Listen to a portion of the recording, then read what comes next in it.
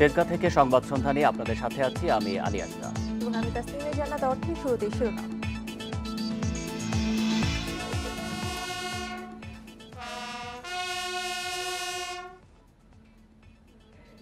বিজয় দিবসে জাতির শ্রেষ্ঠ সন্তানদের স্মরণ, জাতীয় স্মৃতিসৌধে রাষ্ট্রপতি ও প্রধানমন্ত্রীর শ্রদ্ধা।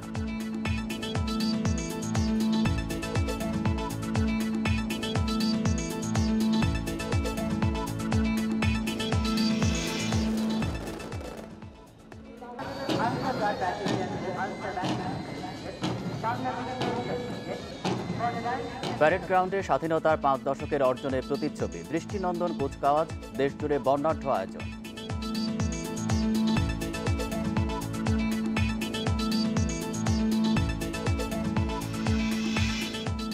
শহীদদের প্রতি শ্রদ্ধা জানালো আওয়ামী লীগ, বিএনপি সহ প্রায় সব দল। স্বাধীনতা বিরোধীরা এখনও সক্রিয়, বললেন কাদের।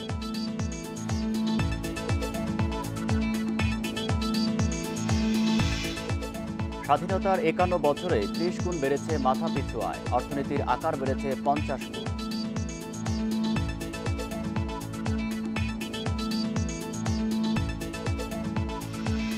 শুনছিলেন শিরোনাম, এবার বিস্তারিত। মহান বিজয় দিবসে জাতীয় স্মৃতিসৌধে শহীদদের স্মরণ করলেন রাষ্ট্রপতি মোহাম্মদ আব্দুল হামিদ ও প্রধানমন্ত্রী শেখ হাসিনা। সকাল 6:30টার দিকে প্রথমে রাষ্ট্রপতি, তারপর শ্রদ্ধা জানান প্রধানমন্ত্রী। পরে সেখানে আসেন জাতীয় সংসদের স্পিকার ও রাষ্ট্রীয় গুরুত্বপূর্ণ ব্যক্তিরা। বিজয় দিবসের ভোরেই সাভারের জাতীয় স্মৃতিসৌধে আসেন রাষ্ট্রপতি মোহাম্মদ আব্দুল হামিদ ও প্রধানমন্ত্রী শেখ হাসিনা। প্রথমেই শহীদ বেদিতে শ্রদ্ধা জানান রাষ্ট্রপতি, এরপর ফুল দিয়ে শহীদদের স্মরণ করেন প্রধানমন্ত্রী। এ সময় সেখানে কিছুক্ষণ নীরবে দাঁড়িয়ে থাকেন তারা। পরে মুক্তিযুদ্ধে জীবন উৎসর্গকারী বীর সেনানীদের স্যালুট জানায় সেনাবাহিনী, নৌবাহিনী ও বিমান বাহিনীর চৌকস দল। বিউগলে বেজে ওঠে করুণ সুর।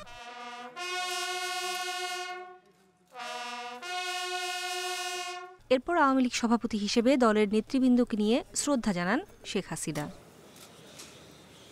স্পিকার শিরিন শারমিন চৌধুরীর পর মুক্তিযুদ্ধ মন্ত্রীর নেতৃত্বে শ্রদ্ধা জানান বীরশ্রেষ্ঠ পরিবার, যুদ্ধাহত মুক্তিযোদ্ধা ও বীর মুক্তিযোদ্ধারা।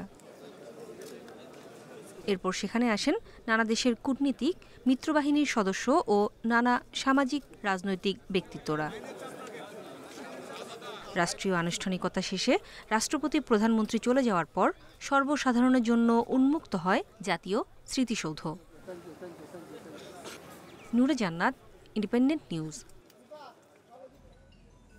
পারস্পরিক শ্রদ্ধাবোধের সংস্কৃতি ও দুর্নীতিমুক্ত দেশের প্রত্যাশা ছিল এবারের বিজয় দিবসে।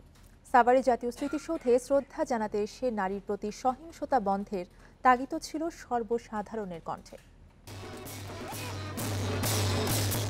লাল সবুজের বর্ণিল সাজে জাতীয় স্মৃতিসৌধ। রাষ্ট্রপতি, প্রধানমন্ত্রী শ্রদ্ধা জানানো শেষে সর্বসাধারণের জন্য খুলে মূল ফটক। এরপরই নামে জনতার ঢল। 40 ফুট দৈর্ঘ্যের পতাকা নিয়ে আসেন একদল তরুণ। বিজয়ের দিনে দেশপ্রেমের বার্তা সারা বিশ্বে পৌঁছে দিতে চায় তারা। এটি আমাদের সার্বভৌমত্ব, এটি আমাদের অলংকার, এটি আমাদের অহংকার। এই গর্বিত অহংকারকে সারা বিশ্বে পরিচয় করায় দেওয়া হচ্ছে আমাদের মূল লক্ষ্য। কুয়াশা ঢাকা পৌষের ভোরে বড়দের সাথে স্মৃতিসৌধে আসে শিশুরাও। আমাদের দেশটা কিভাবে স্বাধীন হয়েছে, আমরা কিভাবে স্বাধীনতা পেয়েছি, সেটাই তাদেরকে বোঝানোর জন্য নিয়ে আসছি। এই দিনই তো আমাদের দেশ বিজয় অর্জন করেছে, যেহেতু বিজয় দিবস, সেই বিজয় দিবসের স্মরণ করার জন্য আমরা এখানে আসি। নানা চড়াই উতরাই পেরিয়ে উন্নত সমৃদ্ধ দেশের পথে বাংলাদেশ। একসময় যারা বলেছিলেন তলাবিহীন ঝুড়ি, তাদের কণ্ঠেই এখন বাঙালির অগ্রযাত্রার প্রশংসা। তবে অস্থিতিশীল কোনো পরিস্থিতিতে যেন এতে ব্যাঘাত না ঘটে, সেদিকে নজর চাইলেন বিশিষ্টজনরা। যখন আমাদের উন্নয়ন অগ্রগতি অপ্রতিরোধ্য, সেই মুহূর্তেই মূলত এই ধরনের নানা ধরনের অপশক্তি সম্মিলিতভাবে দেশি এবং বিদেশি তারা এই গতিটাকে রোধ করার জন্য মূলত এগিয়ে এসছে। নতুন প্রজন্ম যারা জাতির পিতা বঙ্গবন্ধু শেখ মুজিবের জীবন দর্শনে এখন আলোকিত, সেই মানুষগুলোই এখন এগিয়ে আসবে এই নানা ধরনের অপশক্তিকে রুখে দেওয়ার জন্য। পরবর্তী প্রজন্ম সুশিক্ষিত হয়, বিজ্ঞান মনস্ক হয় এবং সুন্দর সংস্কৃতি, নিজস্ব সংস্কৃতিকে তারা লালন করে, তবে আমাদের দেশ পিছিয়ে থাকবে না। বিজয়ের 51 বছরের এই পথ চলায় পুরোপুরি বন্ধ হয়নি নারীর প্রতি সহিংসতা, দুর্নীতি প্রশ্নেও আছে উদ্বেগ। মেয়েদের উপর অনেক ধরনের নির্যাতনই হয়ে থাকে, মানে রাস্তাঘাটেও অনেক মেয়ে অনেকভাবে বিপদে পড়ে, সেগুলো যদি একটু সেফ রাখা হয়। দুর্নীতিমুক্ত সমাজ গড়তে আমরা যদি সবাই অঙ্গীকারবদ্ধ হই তাহলে কিন্তু আমরা সামনের দিকে আগাতে পারব। নতুন প্রজন্ম কিন্তু এখন মুক্তিযুদ্ধ সম্পর্কে অনেক অনেক সচেতন এবং ইতিহাসের অনেক কিছু তারা জানে, যেটা অনেক ক্ষেত্রে দেখা যাচ্ছে এর আগের প্রজন্ম অতটা জানতেন না। দুর্নীতি প্রতিরোধ, পরমত সহিষ্ণুতা ও পারস্পরিক শ্রদ্ধাবোধের সংস্কৃতি গড়ার আহ্বান ছিল বিজয় দিবসের উদযাপনে। Shahriar Anirban, independent news, Dhaka. স্বাধীনতার 5 দশকের অর্জনের প্রতিচ্ছবি ফুটে উঠল বিজয় দিবসের প্যারেডে। জাতীয় প্যারেড গ্রাউন্ডে প্রধান অতিথি হিসেবে উপস্থিত থেকে সালাম গ্রহণ করেন রাষ্ট্রপতি। এ সময় দৃষ্টিনন্দন কুচকাওয়াজ উপভোগ করেছেন প্রধানমন্ত্রীও। বিজয় দিবসের কুচকাওয়াজে নিজেদের সক্ষমতা তুলে ধরে সশস্ত্র বাহিনী। প্রতি বছরের মতো এবারও এর সার্বিক ব্যবস্থাপনায় ছিল সেনাবাহিনীর 9ম পদাতিক ডিভিশন। রাষ্ট্রপতির পরিদর্শনের পর শুরু হয় বিজয় দিবসের প্যারেড। এর নেতৃত্ব দেন 9ম পদাতিক ডিভিশনের মেজর জেনারেল মোহাম্মদ শাহিনুল হক। কুচকাওয়াজের শুরুতেই জাতীয় পতাকা সহ নানা পতাকা নিয়ে আকাশ থেকে নেমে আসেন প্যারাট্রুপাররা। এ সময় দর্শক আসনে ছিলেন প্রধানমন্ত্রী শেখ হাসিনাও। সশস্ত্র বাহিনী 23টি কন্টিনজেন্ট এবং পুলিশ, বিজিবি ও আনসার সহ নানা বাহিনীর প্রতিনিধিরা অংশ নেন এই কুচকাওয়াজে। এ সময় প্রদর্শন করা হয় সেনাবাহিনীর অত্যাধুনিক যুদ্ধ সরঞ্জাম, যা বাংলাদেশের সামরিক সক্ষমতার পরিচয়। বাংলাদেশ নৌবাহিনীও যে এখন ত্রিমাত্রিক বাহিনী, নিজেদের সেই সক্ষমতা প্রদর্শন করে তারা। অনুষ্ঠানের সবচেয়ে আকর্ষণীয় অংশ ছিল বিমান বাহিনীর ফ্লাইপাস্ট ও অ্যারোবেটিক ডিসপ্লে, যা রাষ্ট্রপতি, প্রধানমন্ত্রী সহ মুগ্ধ করে সবাইকে। বিজয় দিবস উদযাপনকে আরো বর্ণাঢ্য এবং আড়ম্বরপূর্ণ করে তুলেছে জাতীয় প্যারেড গ্রাউন্ডের এই কুচকাওয়াজ। এতে জলে, স্থলে এবং আকাশে বাংলাদেশ সেনা, নৌ ও বিমান বাহিনীর সক্ষমতা তুলে ধরার পাশাপাশি গত 51 বছরে বাংলাদেশের অগ্রগতি এবং উন্নয়নের চিত্রও তুলে ধরা হলো। অনিমেষ কর, ইন্ডিপেন্ডেন্ট নিউজ, ঢাকা। বর্ণাঢ্য আয়োজনের মধ্য দিয়ে সারা দেশে উদযাপন হচ্ছে মহান বিজয় দিবস। সকালে জাতীয় পতাকা উত্তোলন এবং শহীদ বেদিতে পুষ্পস্তবক অর্পণের মাধ্যমে শুরু হয় আনুষ্ঠানিকতা। ভোরে চট্টগ্রাম মিউনিসিপ্যাল মডেল হাই স্কুলে শহীদ মিনারে কেন্দ্রীয়ভাবে শ্রদ্ধা জানানোর মাধ্যমে শুরু হয় মহান বিজয় দিবসের আনুষ্ঠানিকতা। শুরুতে প্রশাসনের পক্ষ থেকে জানানো হয় শ্রদ্ধা, এরপরে সর্বসাধারণের জন্য উন্মুক্ত করে দেওয়া হয় শহীদ মিনার। এই মুহূর্তে আমাদের প্রয়োজন সাম্প্রদায়িকতা, জঙ্গিবাদ থেকে মুক্ত হওয়া, এবং আরেকটা জিনিস থেকে আমরা এখনো মুক্ত হতে পারি নাই, আলবদর, রাজাকার, আলশামস তথা যুদ্ধবিরোধী শক্তি এখনো সক্রিয়। বগুড়া জেলা স্কুল মাঠে তোপধ্বনির পর মুক্তির ফুলবাড়ি স্মৃতিসৌধে বিভিন্ন রাজনৈতিক ও সামাজিক সংগঠন পুষ্পমাল্য অর্পণ করে। পরে জেলা প্রশাসনের উদ্যোগে শহীদ চান্দু স্টেডিয়ামে আয়োজন করা হয় কুচকাওয়াজের। ভোরে বরিশাল শহীদ মুক্তিযোদ্ধা স্মৃতির ফলক বেদিতে পুষ্পার্ঘ্য অর্পণের মাধ্যমে শুরু হয় মূল আনুষ্ঠানিকতা। এ সময় জেলার প্রশাসন সহ বিভিন্ন রাজনৈতিক সংগঠন শহীদ স্মৃতি বেদিতে পুষ্পার্ঘ্য অর্পণ করেন। পরে বঙ্গবন্ধু উদ্যানে অনুষ্ঠিত হয় কুচকাওয়াজ। এই বিজয়ে যে সমস্ত শহীদরা, যে সমস্ত মা এবং ভাই বোনেরা বলিদান দিয়েছেন, আমরা আজকের দিনে তাদেরকে স্মরণ করি। 31 বার তোপধ্বনির মধ্য দিয়ে রাজশাহীতে শুরু হয় মহান বিজয় দিবসের আনুষ্ঠানিকতা। পরে জেলার কোর্ট স্মৃতিসৌধতে বিভিন্ন সামাজিক ও সাংস্কৃতিক সংগঠনগুলো ফুল দিয়ে শ্রদ্ধা নিবেদন করেন। যাদের আত্মত্যাগে আমরা আজকের বাংলাদেশটা পেয়েছি, তাদের প্রতি শ্রদ্ধা জানানোর জন্য আজকে এখানে সমবেত হয়েছি। আজকে আমাদের বিজয় দিবস, আমরা এখানে শহীদদের প্রতি শ্রদ্ধা জানাতে এসেছি। সিলেটের সূর্যোদয়ের সাথে সাথে জাতীয় পতাকা উত্তোলন ও কেন্দ্রীয় শহীদ মিনারে পুষ্পস্তবক অর্পণ করেন বীর মুক্তিযোদ্ধা, প্রশাসনিক কর্মকর্তা ও রাজনৈতিক দলের নেতাকর্মীরা। আমরা মুক্তিযোদ্ধারা আপ্লুত, আমরা আশাই করতে পারি বঙ্গবন্ধুর সোনার বাংলায় এই দেশ রূপান্তরিত হবে। সকালে আমাদের এখানে পুষ্পস্তবক অর্পণ, এরপরে 8:30টায় মাঠের শিশু কিশোর সমাবেশ এবং কুচকাওয়াজ, মুক্তিযোদ্ধা, বীর মুক্তিযোদ্ধাদের জন্য সংবর্ধনার আয়োজন করা হয়েছে। খুলনায় সূর্যোদয়ের সাথে সাথে গোল্লামারী স্মৃতিসৌধে পুষ্পস্তবক অর্পণের মধ্য দিয়ে জাতির শ্রেষ্ঠ সন্তানদের স্মরণ করা হয়। আমরা স্মার্ট বাংলাদেশে আমরা উন্নীত হতে চাই 41 সালের মধ্যে, সেটাই আগামী প্রজন্মকে শেখ হাসিনার নেতৃত্বে আমরা উপহার দিতে চাই। এছাড়া নোয়াখালী, ফেনী, বাগেরহাট, ঝালকাঠি, পিরোজপুর, শেরপুর সহ বিভিন্ন স্থানে উদযাপন হয়েছে মহান বিজয় দিবস। Tanzil Hasnat, independent news. বিজয়ের ৫১ বছরে স্মৃতিসৌধে শ্রদ্ধা জানিয়েছে আওয়ামী লীগ, বিএনপি সহ প্রায় সব রাজনৈতিক দল।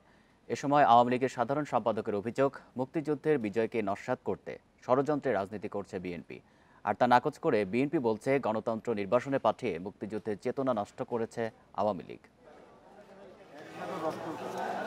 ৫১তম বিজয় দিবস উদযাপন করছে বাংলাদেশ। যাদের আত্মত্যাগে হানাদার মুক্ত হয় জন্মভূমি, আসে স্বাধীনতা, তাদের স্মরণে ভোর থেকেই নামে মানুষের ঢল। রাজনীতিবিদ, ব্যবসায়ী, চাকরিজীবী, শিক্ষার্থী থেকে শুরু করে সেখানে আসেন সর্বস্তরের মানুষ। সময়ের সাথে পাল্লা দিয়ে বাড়ে ভিড়। দলের কেন্দ্রীয় নেতাদের নিয়ে প্রথম প্রহরেই শ্রদ্ধা জানান আওয়ামী লীগ সভাপতি প্রধানমন্ত্রী শেখ হাসিনা। পরে দলের সাধারণ সম্পাদক ওবায়দুল কাদের বলেন, সাম্প্রদায়িক শক্তির ষড়যন্ত্রে এখনও সুসংহত হয়নি বিজয়।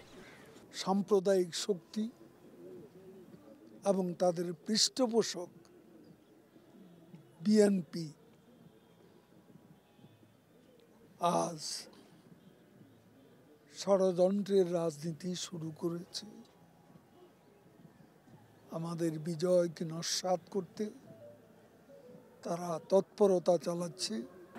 তবে এ অভিযোগ নাকচ করেছে বিএনপি। স্মৃতিসৌধে শহীদদের শ্রদ্ধা জানিয়ে খন্দকার মোশাররফ হোসেন বলেন, স্বাধীনতার চেতনা ধ্বংস করছে ক্ষমতাসীনরাই।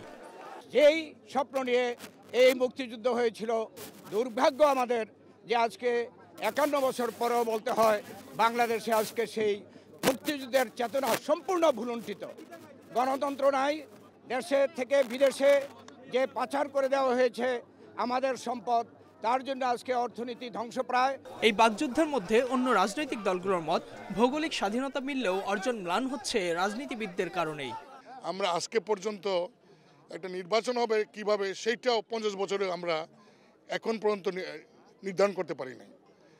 এই আমাদের অনেক কিছু আছে যেটা আমাদের করা উচিত ছিল, এখনো পারি নাই। এটা আমাদের মনে করি রাজনৈতিক নেতৃত্বের দুর্বলতা। তো দুঃখের বিষয়, ৫১ বছর পরেও বাংলাদেশে পরাজিত রাজাকার সাম্প্রদায়িক জঙ্গিবাদী চক্র ও তাদের রাজনৈতিক দোসররা বাংলাদেশের কে এখনও অস্বীকার করে, সাংবিধানিক পদ্ধতিকে ধ্বংস করে এবং একটি রাজাকার সমর্থিত সরকার আনার জন্য চক্রান্ত অব্যাহত রেখেছে।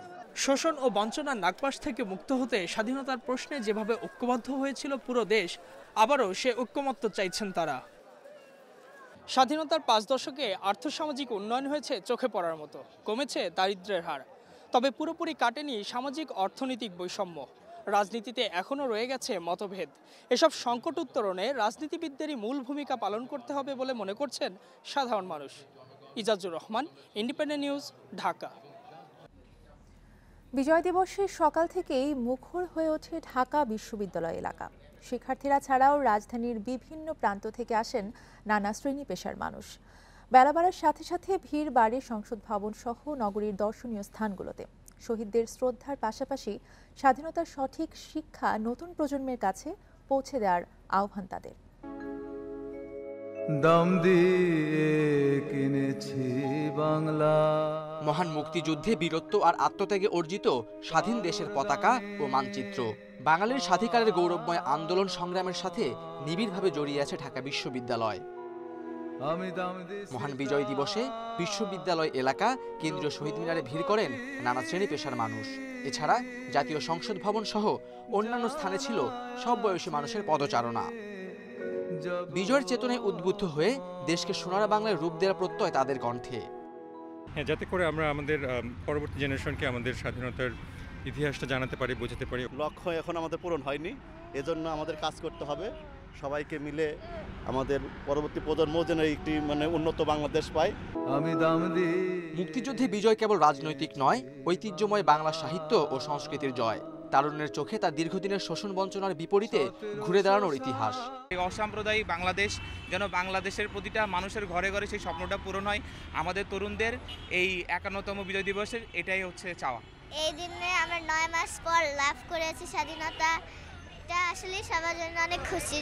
যদি আমাদের দেশের মানুষরা আমাদের জন্য জীবন না দিয়ে যুদ্ধ করতেন তাহলে হয়তো আমরা আগের মতোই পরাধীন থাকতাম, স্বাধীনভাবে চলাফেরা করতে পারতাম না। সততা, দেশপ্রেম ও দক্ষতায় দেশকে আরো এগিয়ে নেওয়ার অঙ্গীকার বিজয়ের উদযাপনকে করে আরো মহিমান্বিত।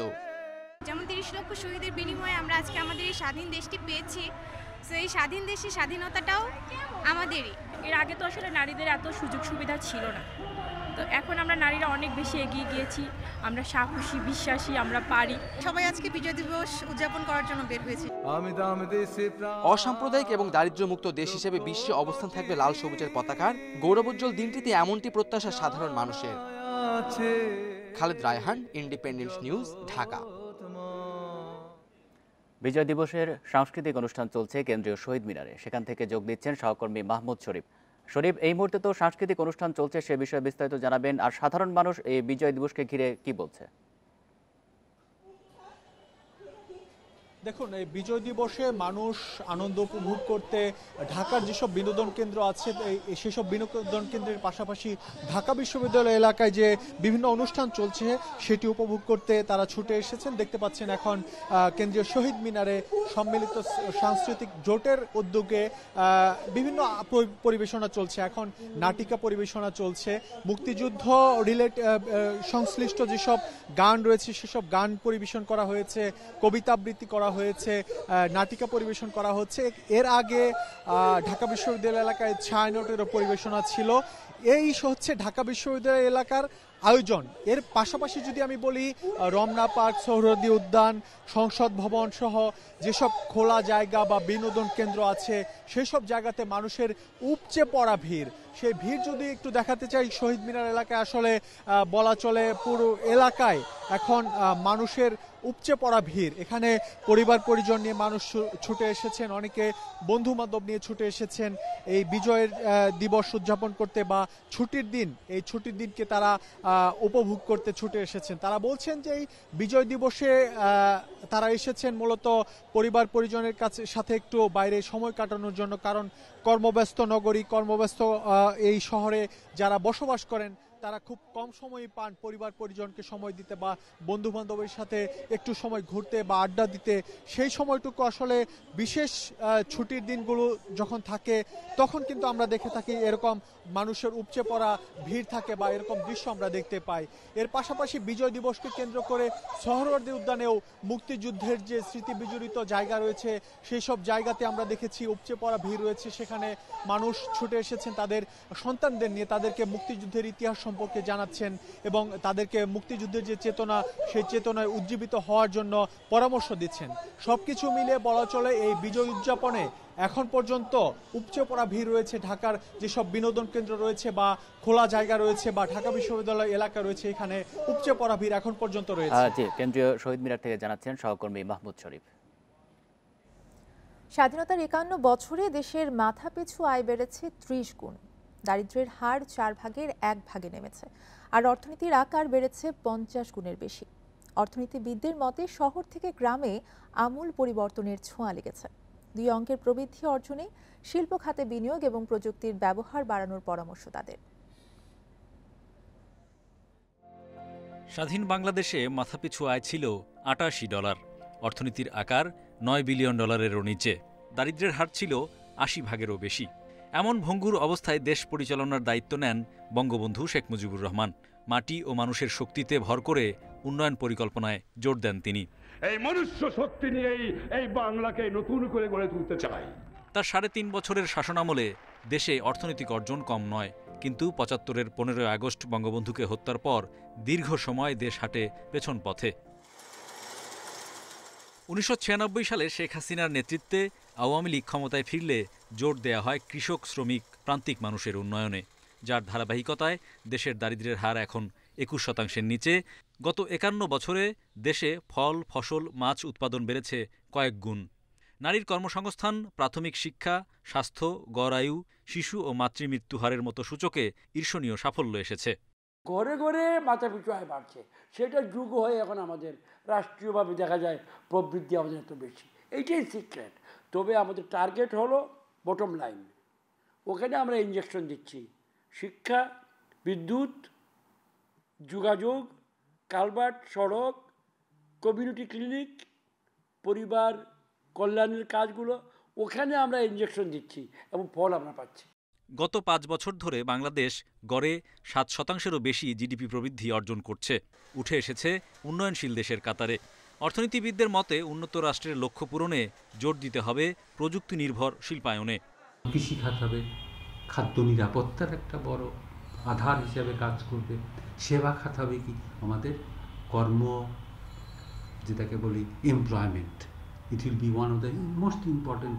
এবং শিল্প খাতে অর্থাৎ ম্যানুফ্যাকচারিং খাতে টেকনোলজির ব্যবহারের মাধ্যমে কিন্তু আমরা অনেক বেশি ডাবল ডিজিট গ্রোথ আমরা কিন্তু ক্রমাগতভাবে অর্জন করতে পারি যদি সঠিকভাবে নীতি প্রণয়ন করি। উন্নয়ন অগ্রযাত্রাকে অব্যাহত রাখতে সামাজিক ও রাজনৈতিক স্থিতিশীলতা বজায় রাখার ওপরও গুরুত্ব দিচ্ছেন বিশ্লেষকরা। Hari Saha, independent news, Dhaka. বাংলাদেশের বর্তমান রিজার্ভ $34 বিলিয়ন বলে জানিয়েছেন অর্থমন্ত্রী আহমদ মোস্তফা কামাল। সারা বিশ্বে এখন যে পরিস্থিতি চলছে সেই তুলনায় এই রিজার্ভের পরিমাণ সন্তোষজনক এবং তা ক্রমান্বয়ে বাড়ছে বলেও উল্লেখ করেন। মহান বিজয় দিবস উপলক্ষে কুমিল্লা দক্ষিণ জেলা আওয়ামী লীগের আলোচনা সভায় একথা বলেন তিনি। আমরা যখন আরম্ভ করি সেই সময় আমাদের এর পরিমাণ ছিল $7 বিলিয়ন। এখন $7 বিলিয়ন থেকে এখন আমরা নিয়েছিলাম $48 বিলিয়ন। $48 বিলিয়ন পরে এখন আজকে যে সংঘাত, সারা বিশ্বের যে সংঘাত চলছে, সংঘাতের কারণে এখন আমাদের $34 বিলিয়ন আমাদের হয়েছে। এটাও অনেক বেশি, অনেক বেশি। উত্তরাঞ্চল সহ বিভিন্ন জেলায় বাড়তে শুরু করেছে শীতের তীব্রতা। মধ্যরাত থেকে সকাল পর্যন্ত কুয়াশার দাপট। সড়ক মহাসড়কে যানবাহন চলাচল করছে হেডলাইট জ্বালিয়ে। ঠান্ডায় বেড়েছে নিম্ন আয়ের মানুষের দুর্ভোগ। গত কয়েকদিন ধরেই উত্তরের জেলা পঞ্চগড়ে ঘন কুয়াশার প্রকোপ। দিনের বেলাতেও হেডলাইট জ্বালিয়ে চলে যানবাহন। কনকনে শীতে সবচেয়ে বেশি দুর্ভোগে খেটে খাওয়া মানুষ। 11টা পর্যন্ত কুয়াশা থাকে আমাদের, এই জন্য সকালবেলা কাজে যাওয়া খুব অসম্ভব আর কি। খেটে খাওয়া মানুষ কাজ করতে পারতেছে না শীতের জন্য, শীত অনেক বেশি। মধ্যরাত থেকে সকাল পর্যন্ত বৃষ্টির মতো কুয়াশা ঝরছে রংপুরে। সকাল অনেকটা গড়িয়ে গেলেও দেখা মেলে না সূর্যের। ঠান্ডা জেঁকে বসতে শুরু করায় বাড়ছে ছিন্নমূল মানুষের দুর্ভোগ। কুয়াশা, ঠান্ডাও প্রচুর, বুঝছেন, ঠান্ডার জন্য আমরা বাইরে হইতে পারি না। কুয়াশার জন্য তো কিছু দেওয়া যায় না, যাত্রীও নেই, ভাড়াও নাই। যাত্রী না থাকলে ভাড়া থাকে। জেলায় গত কয়েকদিন ধরেই তাপমাত্রা থাকছে 12 থেকে 13 ডিগ্রি সেলসিয়াসের ঘরে। তাপমাত্রা আরও কমতে পারে জানিয়েছে আবহাওয়া অফিস। ডিসেম্বর, জানুয়ারি, ফেব্রুয়ারি 3টা মাসকে মূলত বুঝে, যখন আস্তে আস্তে অক্টোবর থেকে নভেম্বরের দিকে, তারপর ডিসেম্বরে যখন আসে, মোটামুটি ঠান্ডার প্রকোপটা তত উত্তরবঙ্গের দিকে বিশেষ করে বাড়তে থাকে। ঠাকুরগাঁওয়ে বেড়েছে শীতের তীব্রতা। শীতে সবচেয়ে বেশি ভোগান্তিতে পড়েছেন শিশু, বয়স্ক ও ছিন্নমূল মানুষ। সরকারি, বেসরকারি ও ব্যক্তি উদ্যোগে শীতবস্ত্র বিতরণ শুরু হলেও প্রয়োজনের তুলনায় তা অনেক কম বলে জানিয়েছেন শীতার্তরা। এটা কম্বল টম্বল বুড়া লোকের কত কি আছে, বয়স্ক লোকের কিছু নাই, আমরা পাই না। কঠিন শীত, শীতে আমরা হাঁটতে পারি না, কাজকর্ম কিছু করতে পারি না, বৃষ্টির মতো শীত পড়তেছে। শীতের দাপট বাড়ায় সময় মতো কাজে বের হতে পারছেন না কুড়িগ্রাম সহ বিভিন্ন জেলার খেটে খাওয়া মানুষ। দৈনন্দিন আয় কমে যাওয়ায় দুর্ভোগে পড়েছেন তারা। Tania Nasrin, independent news. বাজারে চড়া বেশিরভাগ নিত্যপণ্যের দাম। আটা চিনি কিনতে গিয়ে অসহায় কম আয়ের মানুষ। বাজারে নতুন চাল এলেও কোনো প্রভাব পড়েনি দামে। এদিকে 5 টাকা কমে সয়াবিন তেল মিলবে রোববার থেকে। তবে স্বস্তি ফিরেছে ডিম এবং মুরগির বাজারে। চাল, ডাল, আটা, চিনি বা সয়াবিন তেল বাজারে পাওয়া যাচ্ছে সবই, তবে বাড়তি দামের আতঙ্ক কাটেনি পুরোপুরি। আটার 2 কেজি প্যাকেট 150, 1 কেজি খোলা আটার জন্য গুনতে হচ্ছে 70 টাকা। মসুর ডাল 130 আর চিনির 1 কেজির প্যাকেট 110 টাকা, যা সরকারের বেঁধে দেওয়া মূল্যের চেয়ে বেশি।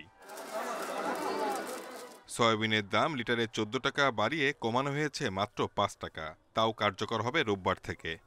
যে পরিস্থিতি করছে এবার তো মানুষ বাঁচার সম্ভাবনা নেই, সবাই আবেগে চলে, প্রত্যেকের পকেটে টাকা নাই। আমাদের ঘরের পরিবারের লোকগুলা বেশি আতঙ্কে। বাড়তি জিনিসটা সব জায়গায় দিতে হয়। এখন আমাদের তো ছেলে মেয়ে লেখাপড়া করা সব কিছু করতে গিয়ে আমাদের খুব কষ্টের মধ্যে চলতে হয়। স্বস্তি নেই চালের বাজারেও। আমন ওঠার পরও কমছে না দাম। মোটা চাল 52 আর সরু চালের দাম 70 টাকার ওপরে। Company, associate, ACI, Walton company, এদের কারণে মূলত আসলে মালের দামটা কমছে না। যেহেতু ওনারা এক দামে কিনে, মিলার আর এক দামে কিনে। আগে যেমন এই ব্যবসাগুলি ছিল না, মিলারের কাছে কৃষকরা কিন্তু বাজারটা নিয়ন্ত্রণ থাকতো। তবে নাগালে আছে ডিম। 1 ডজন বিক্রি হচ্ছে 110 টাকায়। ব্রয়লার মুরগির কেজি 150 টাকা। এদিকে শীতকালীন সবজির সরবরাহ বাড়ায় কমেছে দামও। শিম, মূলা সহ বেশিরভাগ সবজি কেনা যাচ্ছে 40 টাকার মধ্যে। Shahid Ahmed, independent news, Dhaka.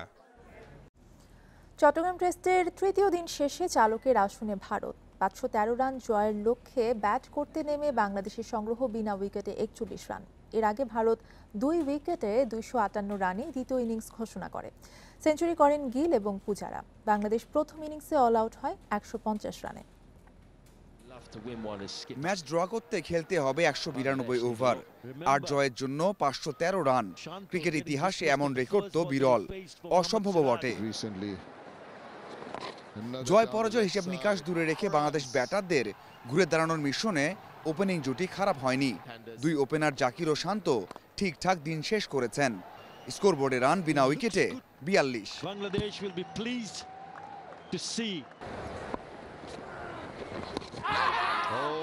এর আগে 2 অপরাজিত ব্যাটার এবাদত ও মিরাজ তৃতীয় দিন শুরু করেন। বেশিক্ষণ টেকেনি বাকি 2 উইকেটের প্রতিরোধ। বাংলাদেশ গুটিয়ে যায় 150 রানে। ক্যারিয়ার সেরা বোলিং ফিগারে 5 উইকেট শিকার কুলদীপ যাদবের। চতুর্থ ইনিংসে ব্যাট করার ঝুঁকি নিতে চায়নি ভারত। সেজন্য বাংলাদেশকে ফলো অনে না পাঠিয়ে দ্বিতীয় ইনিংস ব্যাট করার সিদ্ধান্ত নেয়। ওপেনিংয়ে 70 রান তোলেন গিল ও রাহুল। 23 রানে রাহুল ফিরলেও ক্যারিয়ারের প্রথম সেঞ্চুরি তুলে নেন গিল।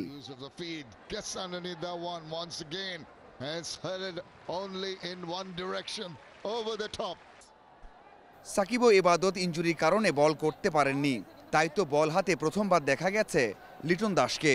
শান্ত ও রাব্বিকেও বল করতে হয়েছে। তাতে সহজেই ক্যারিয়ারের 19তম সেঞ্চুরি তুলে নিয়েছেন পূজারা। ভারত যখন 2 উইকেটে 258 রানে ইনিংস ঘোষণা করে, ততক্ষণে বাংলাদেশের সামনে লক্ষ্য 513 রানের। দিন শেষে একটা স্বস্তির নিঃশ্বাস নিতেই পারে বাংলাদেশ দল। ম্যাচটা যে চতুর্থ দিনে নেওয়া গেছে। ব্যাটাররা দুর্দান্ত কিছু করতে পারলে যে স্বপ্ন ছিল, যে লক্ষ্য ছিল পঞ্চম দিনে নিয়ে যাওয়া, সেটাও সম্ভব। সাথে সম্ভব হারের ব্যবধানটা অনেকটা কমিয়ে ফেলা। Mazharul Islam, independent news, Zoram Chowdhury stadium, Chittagong. এবার বিশ্বকাপ ফুটবলের খবর।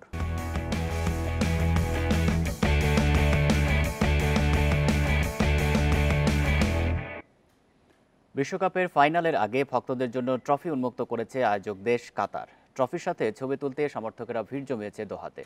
এদিকে ফাইনালের টিকিটের দাম বেশি হয় অসন্তুষ্ট সমর্থকেরা। এদিকে ফিফার লেজেন্ড ক্রিস্টিয়ান কামেম্বু ফাইনালে কোনো দলকেই এগিয়ে রাখছেন না।